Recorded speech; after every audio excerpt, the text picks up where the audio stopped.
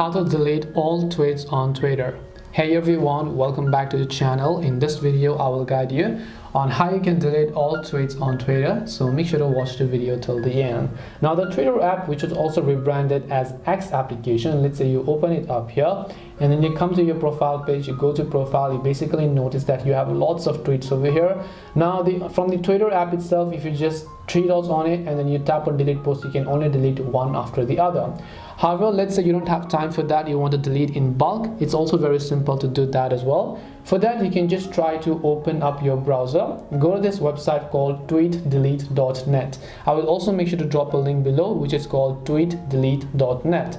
Once you come to this website, you just need to tap the sign in with Twitter option here and make sure to log into your Twitter account. Do not worry, this website is completely safe and easy to use. So now just go ahead and then enter your username or email and then just tap the sign in option. And then after you've done that, you should be able to go ahead and then basically actually log into your Twitter account, and then it will give you an option to delete all of your tweets at once.